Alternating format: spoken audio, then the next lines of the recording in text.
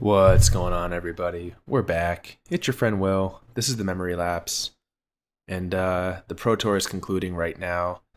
The top 8 was a Jeskai deck, a Blue-Red Drakes deck, and then 6 variations on the White Weenie Boros decks. And of course, the Jeskai and the Drakes deck got knocked out in the quarters. So we have turned off Pro Tour coverage. I don't want to just watch 3 hours of Boros mirrors, but it did give me the idea to come back and revisit Jeskai, which I was hating on like a week or so ago. This list looks pretty spicy, and you know, I feel like even if we lose the first few goes of it, it's worth doing a series of us trying to learn to play this deck, because clearly there's something to it. Several other people had very good records, like 8-0, well, 8 wins or better in Standard in the Pro Tour. And that means they were beating the Boros deck, they were beating the green-black decks, and other stuff too. So we're not going to jump into competitive constructed yet. We're going to play 1 or 2 here and start a series that we're just going to call, hold on one second, here comes a fire truck.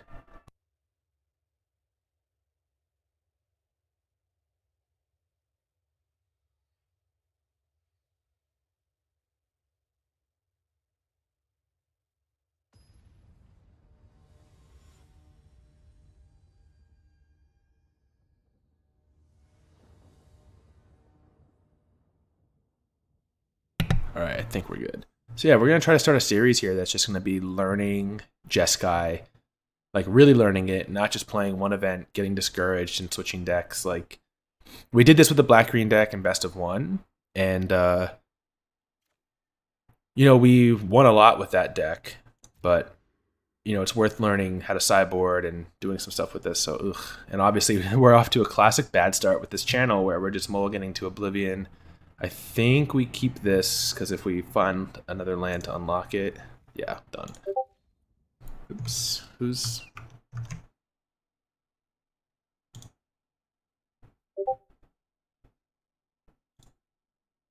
We gotta close Discord.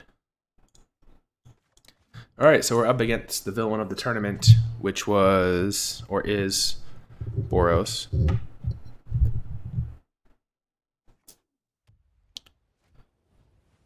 Oh, nope, different. Oh, how come it didn't close?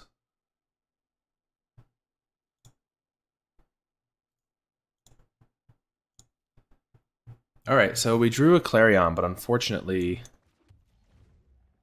they have quite a robust, like, double Hunted Witness here. I think it won't matter too much, because they're gonna get their creature tokens. Ugh, another one? Jeez. I was hoping they were gonna play some 3-drop that we could counter here. I still think we have to do this. This is awful. Wait, what? Did they not realize that they get like 3 tokens? Alright, well, this may not be that good practice. So one thing I was wondering is if it's worth it to bring in Niv-Mizzet in this matchup, because it's so good at pinging down creatures. I don't think we want expansion. I think we do want the Shivan Fire, that's why it's there. I think we'll take the Lava Coil. We probably don't want all these counters. We'll take both the Lava Coils and trim some counters. We definitely want the Lyra. And maybe we want the Seal Away and we just go cheaper. On interaction. I'm going to try leaving it like this and not bringing in the Niv-Mizzets. And we'll see how it goes. Like, oh, we can take out this Negate probably. Although it is kind of good against... I saw the top 8 player actually leaving it in, because it's good at hitting... Maybe it's better than Essence Scatter, actually. To bring... Oh, Disdainful Stroke. I haven't read any guides or anything yet. So let's do it like that. Let's leave it 1 Essence Scatter in case they have Angels or something. It'll be very interesting to see if anyone writes a Jeskai report and talks about the matchup against Red-White.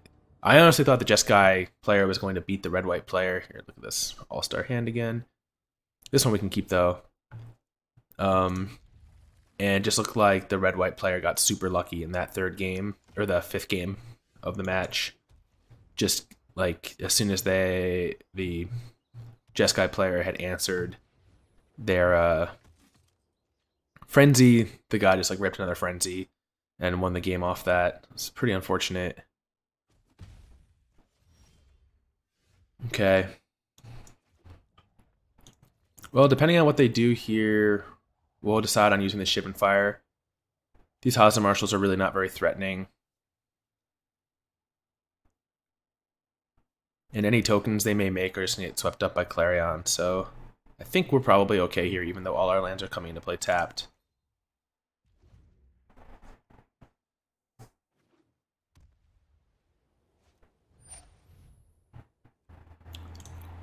History resolves.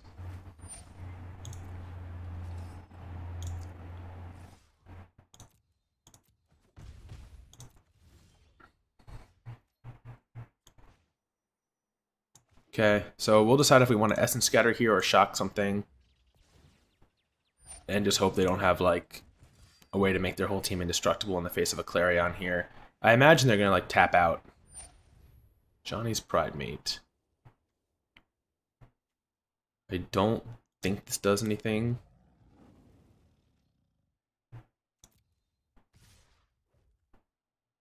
Two.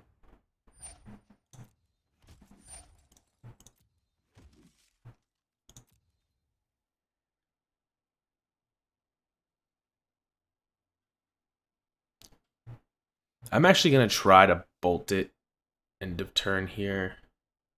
Huh. What are they doing? I feel like if this Clarion resolves, we're so far ahead anyways, but I don't want them to have some kind of like instant speed life gain. I want to see it. Maybe not. Maybe it's not even worth it.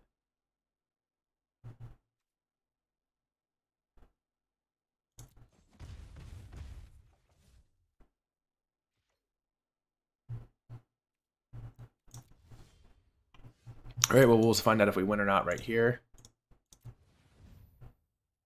Looks like they have something. Yep.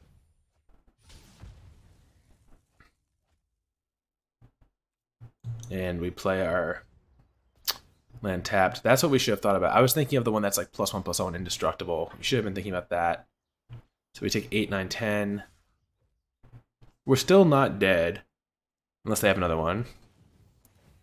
11, 12, 13. Yeah, they have it. Wow. So they actually had it both ways. If we had gone for the shock play, they would have just done take card. Oh, no. We should have gone for the shock play. My intuition was right. If we had done end of turn shock, then they wouldn't have had mana to +1/+1 their whole team. So we certainly should have done that. The only way we lose is if they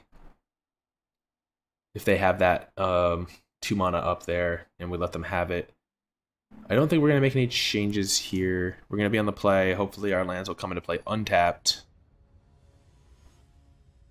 You know, obviously the difference there between the turn 3 and the 2/4 Clarion was enormous. Alright, Steam Vents. No Clarion, but their deck is not as like insane as I think some of the other builds, so maybe we can keep the slightly greedier hand. We have Negate for History, which is the scariest card.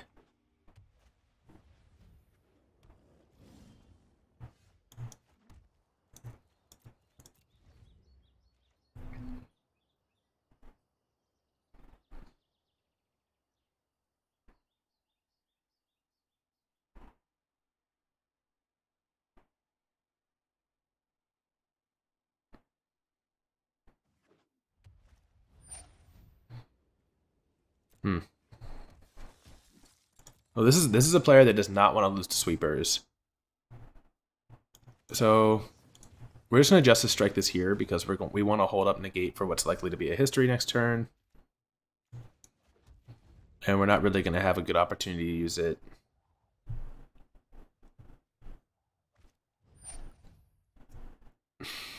Alright, we'll negate that. If they're not going to play history, then fine, we'll negate the thing that upgrades this to 4 damage. Another one.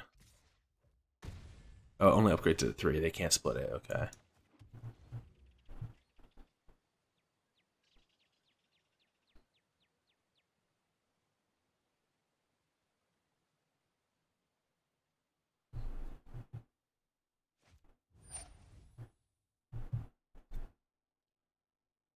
4 damage, fine.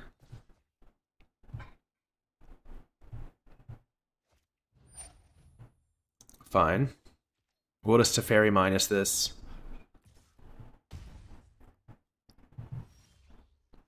Yeah.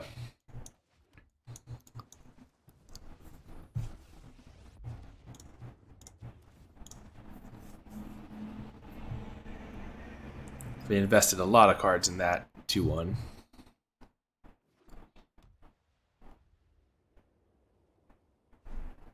Militia Bugler. We'll see what he drums up. Another Bugler.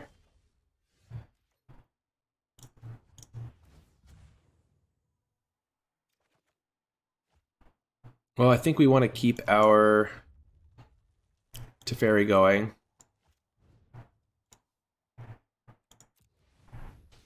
So let's just get rid of this guy and get a search down. We get to untap. Alright. Bugler number 2.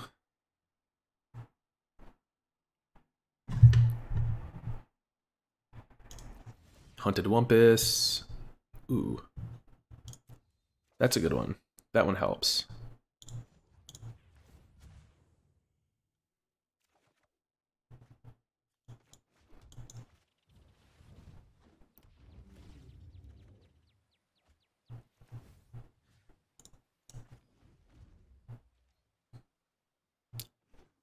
This guy blocks. Resplendent Angel.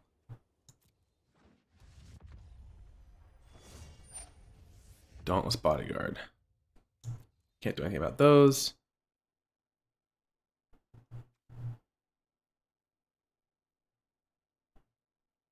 Risking the Chemister's Insight, end of turn here.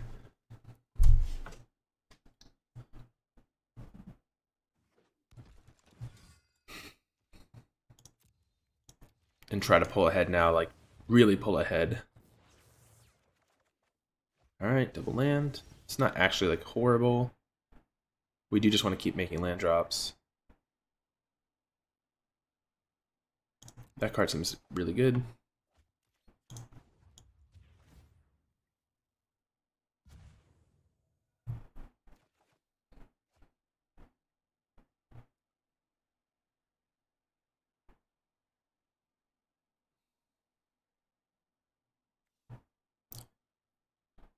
So, are we forced to Clarion here? I think the answer is kind of.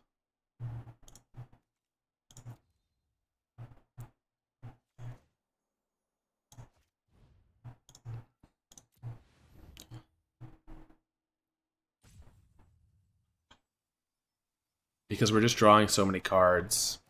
We don't want to be in a situation. Yeah, this is absolutely fine.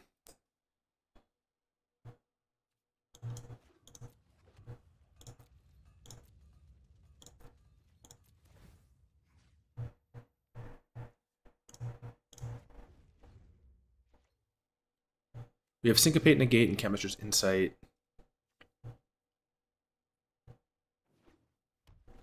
This, when it gets to 6, does not get first strike. So this being able to trade with it is very relevant. Hunted Wumpus resolves. Alright, they just scoop. They probably didn't appreciate that we were like taking more than 1 second to hit the button sometimes because we were thinking. So they were playing straight mono white with no red. Let's do one more. Maybe we'll play against a more metagame deck here.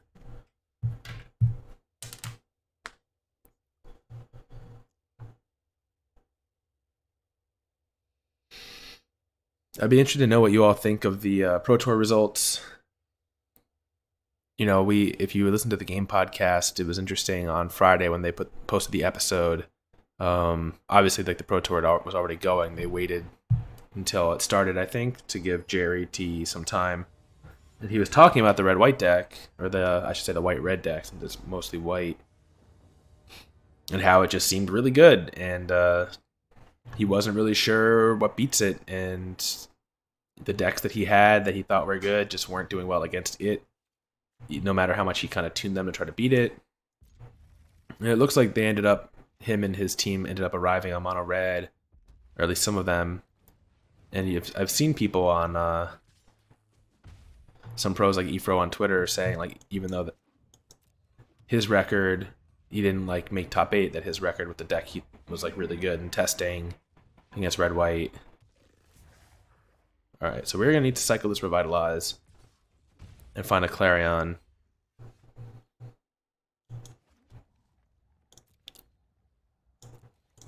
Or we'll like just Syncopate a 3-drop.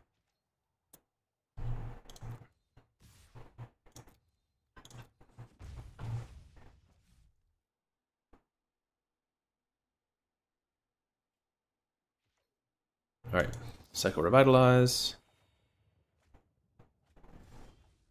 Steam Vents.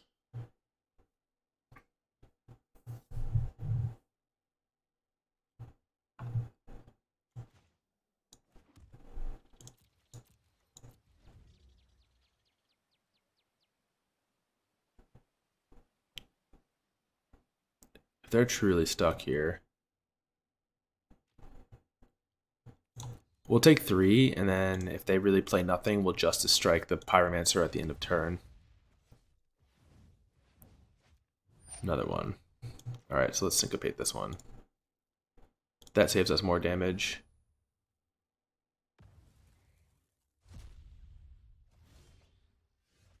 Nova's good.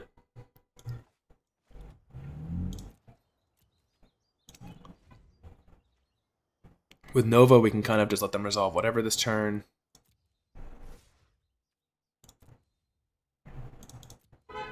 Draw 2 cards, untap Nova.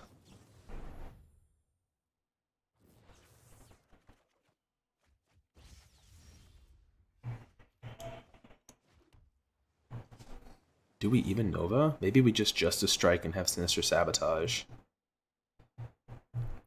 Yeah, I guess we do that. Now that we've drawn Sinister Sabotage. Oh, they're gonna bolt us here.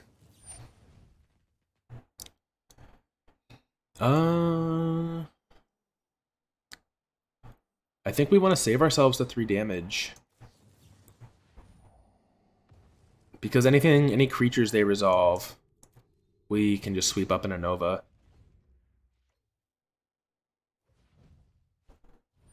Another Firebrand.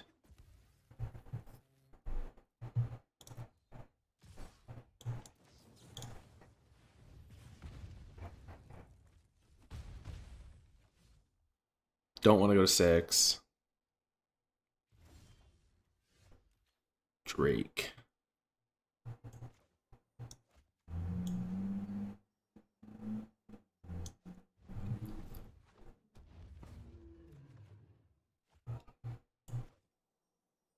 Drawing all these Shocklands now is awkward.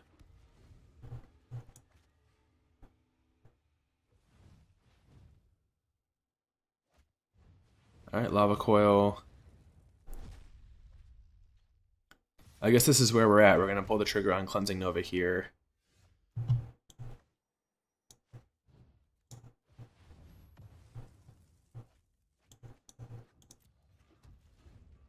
And then Teferi next turn.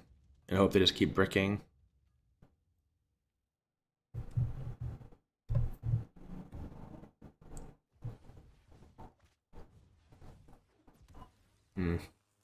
Wow, come on.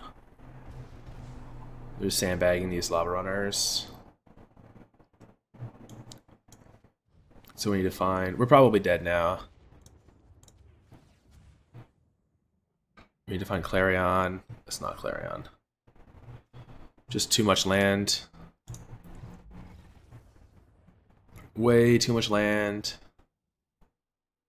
Huh. So against this deck, we want the Sealaways, the Lyra, the Binding, the Invoke.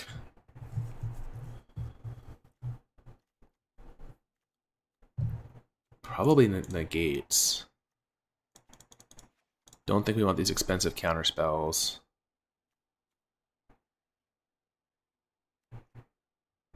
And honestly, we probably don't want the expansions. This card has been like very aggressively bad in any matchup that's not like other blue decks.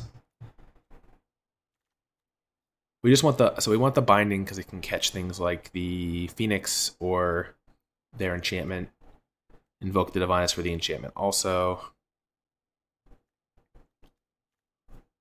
And we're just getting rid of these clunky counter spells and bringing in cheaper stuff.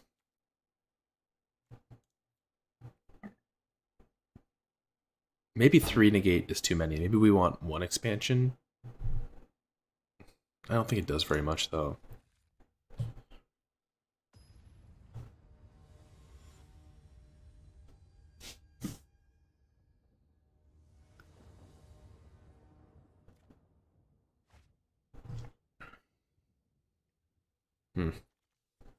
I guess we have to keep this on the play.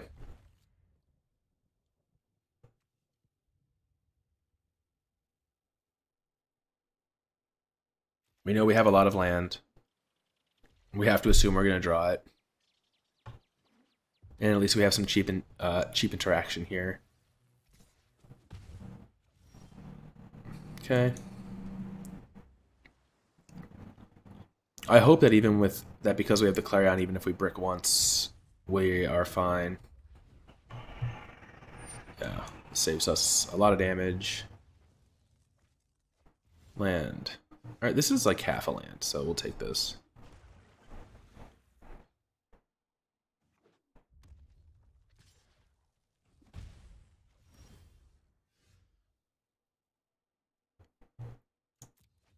Graveyard, can't cast it. Alright. Another uncastable spell.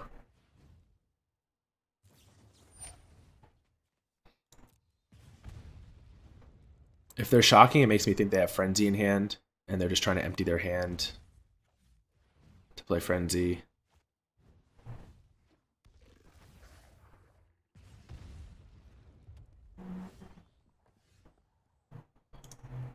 Unfortunately, we need to keep this, even though it's not a white source. We do just need to keep making land drops.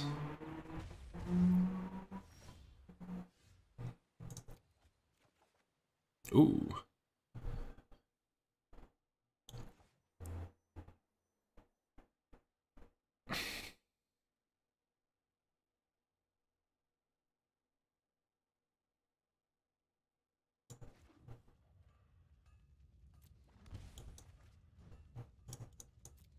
Just have to hope they don't have like 3 Wizard's Lightnings. Okay.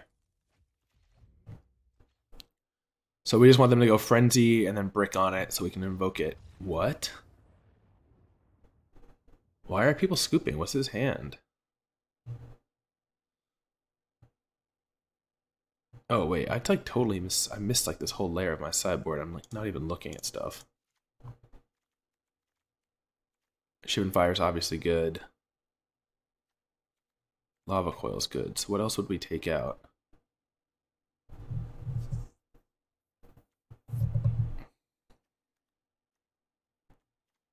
One or 2 Chemister's Insights, so we don't have too much time to play them.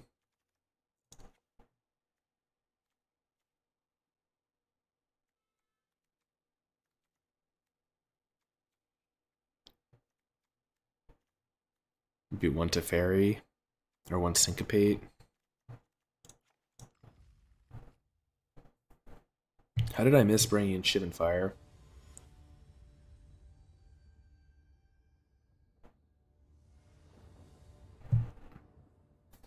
I really wonder, their hand must have been so bad if they scooped there. Alright, we can keep here. We have Clarion into Insight and a Nova, hopefully. And they have no 1-drop.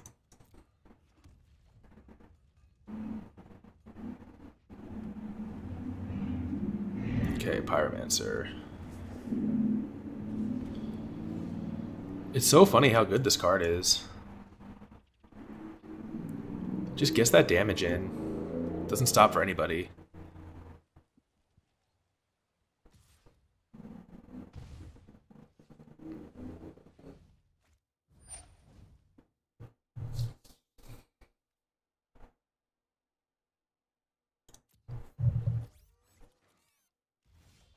Alright.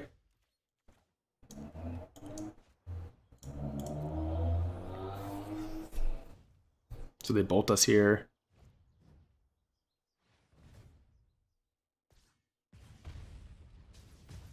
They're down to 3 cards. Legion Warboss. That's going to get in for a turn. And then we get to sweep it up.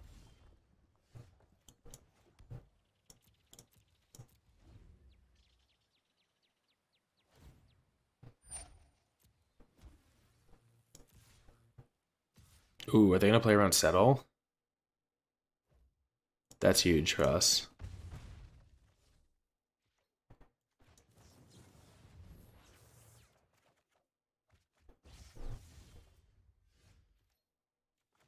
Unfortunately, I think we've just wrathed this guy away. We're on 10. Next turn we can play Crackling Drake and hold up an Essence Scatter or a small Syncopate. We just want them to not have Frenzy. Nice. Is that only a 1/2?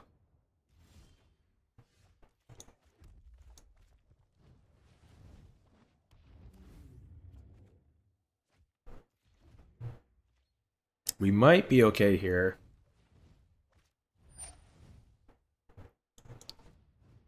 Don't like this guy. Steamkin. It's too scary. It can actually grow to be big enough. Alright, Lava Coil's fine. They get us for 2.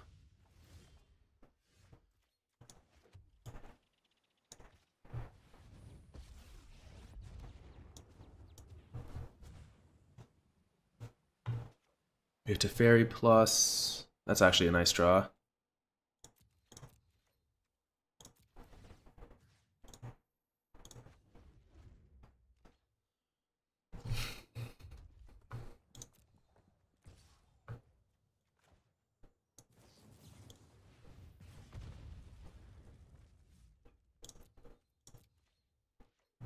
Nice, they don't have Frenzy. That's huge. We should be winning from here. Because we're way out of Banefire range, the bane of the stream.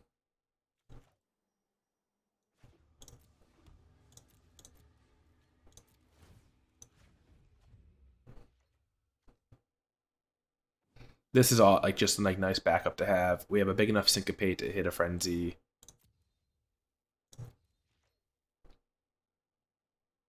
I don't even think we want to use the Chemister's Insight yet. In case they have like 6 damage in their hand. Just being really cautious. We can use this one though.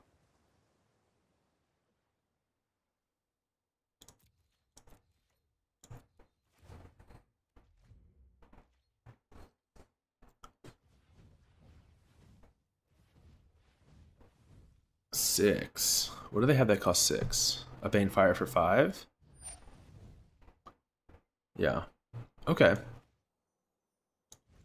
Let's draw.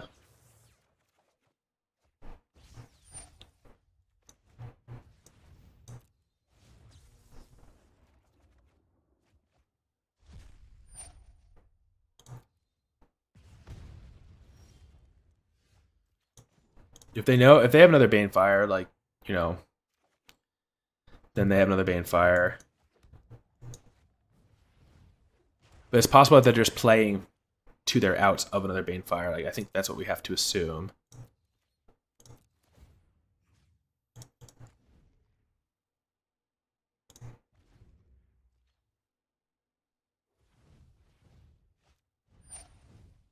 The Flame of Keld.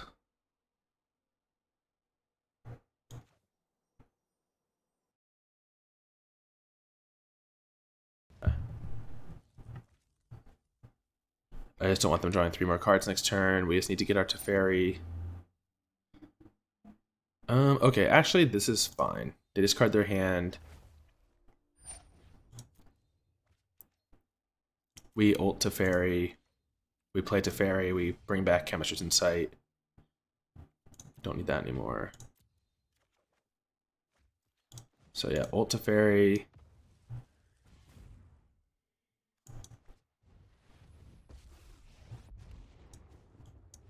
Alright, yeah. So we take away the flame first so they don't get to draw. And we have Counterspell and Seal Away and stuff for their turn. Alright, cool. Well, we won that one. We won them both. It was close both times in certain ways because we were playing as aggro decks.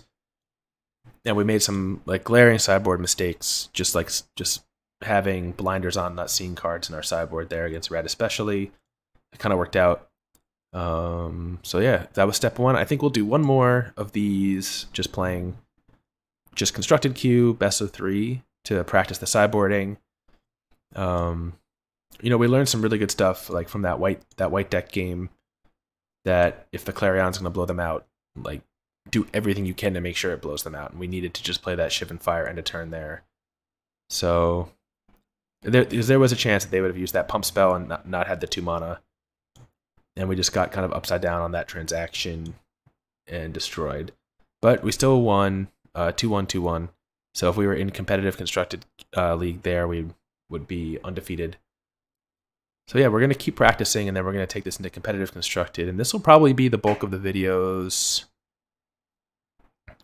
Yeah, for like Tuesday, Wednesday, maybe Thursday this week, trying to learn this deck. I know people really like Jeskai. They like these control decks.